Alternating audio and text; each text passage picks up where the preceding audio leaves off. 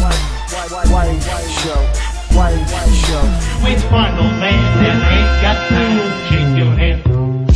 Get that side check, put it in pockets till I get back. Going downtown. I almost bought this game right out for 60 bucks, like Wasteland, and buying it brand new. And in a way, I'm glad I really didn't. See, I love RPG titles, and I play all different types, from tactical ones to turn-based to even shooter hybrids.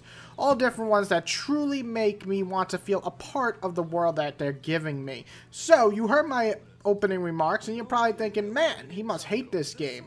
That's incorrect. I'm going to break down what I really did love about this game, but I won't pass by its flaws. So let's get right into Divinity Original Sin Enhanced Edition. Jesus, that's a long fucking title. Which bundle man that ain't got time to shake your head? Get that side check, put it in pockets till I get back. Going downtown.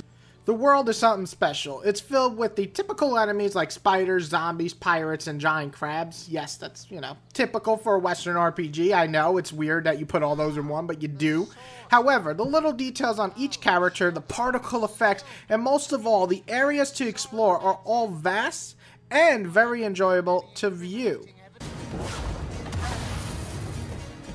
Combat is a strong feature here. Before I start talking about the bad, because there is some bad with it, let me state that I love the fact this game is tough. Not many RPGs give you the feeling of barely winning a battle.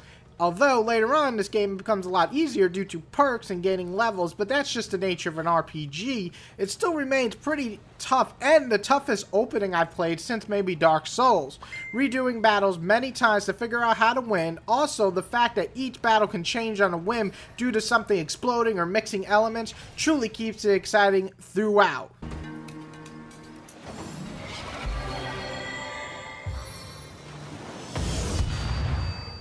I've been hobbled. I appreciate the story staying light. There's some good humor in it, especially when speaking to animals if you have the pet perk. I also really enjoyed the chats with ghosts or meeting crazy people in the wild. It's fun and bouncy dialogue, kept me engaged throughout, and definitely past 30 hours, so that's always a good thing. Also, content is just whoa. We're talking about 100 to maybe 200 easy, and it all plenty of options of how to play this game. There really is no set path. There's no unkillable NPC. There's really just complete and utter freedom. And even though they give you that and they tell you don't kill this person, you could, and that's gonna fuck up your story. You can't finish the mission, but they give you the freedom to do that. That's something I really like, because a lot of games offer the illusion of freedom. This game just lets you do whatever the fuck you want, and you could collect and win and do whatever you really want to do.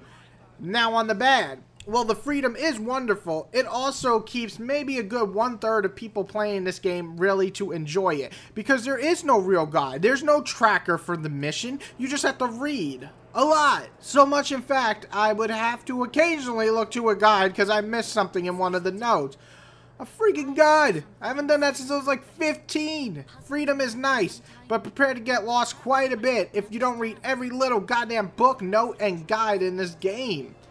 The combat is fun, like I said, and definitely challenging. What can be annoying though, or good at points, is how quickly a battle can change due to the AI. Maybe he was going to the left instead of the right when you reload the save file, and that totally changes everything. Blowing up a container, boom, the whole battle changes. You win or you lose. It's kind of more like just luck, especially with the AI.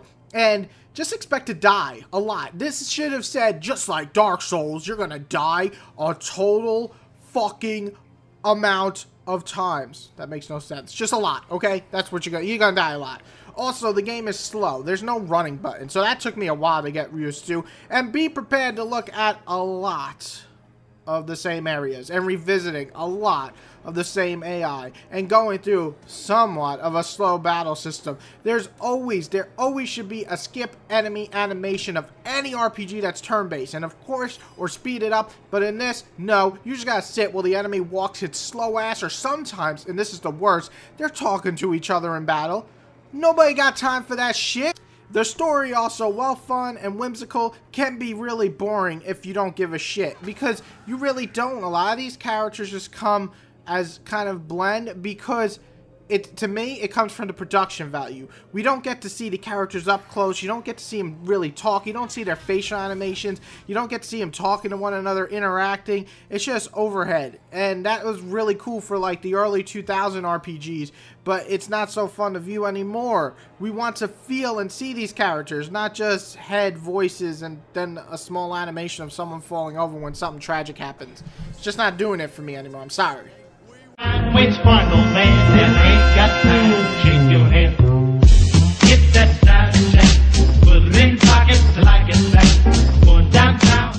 Overall, Divinity is hardly a bad game. It's such a mixed game for me. My main gripes come from things that can easily be changed or fixed for future titles. Its production value is way above Wasteland 2. It looks better, and I put 30 to 40 hours into this game already, so it's definitely, clearly, in my opinion, a better game than that one. It features more content, and the content-wise is more than most games, let's just say that, and a tough world to get through, but it also contains a lot of old features that just need to retire from video games in general. So, I'm gonna be giving Divinity Original Sin's Enhanced fucking Edition, because I gotta say the whole title, because people are gonna think I'm talking about the old one, a 7.5 out of 10, and I think it's a solid, good RPG title that could use some upgrades to make it feel even better with the future titles. If you don't really care about the story like I do, or the slowness to the battles, you could probably bump this one up to an 8.5 or even a 9. I say rent it for RPG fans. You might absolutely love it, some might absolutely dread it. Everybody else that's not an RPG fan, don't even bother. This won't change your mind on the genre. I want to thank everybody who's watched my review. I hope you agree, or if you disagree, please state below, but please be nice. We don't need argument. We're a little above that over here. And if you really enjoy it, hit the like button, hit subscribe, all that good stuff, you know. Everyone have a good day. More reviews incoming. Whitey out. Yeah.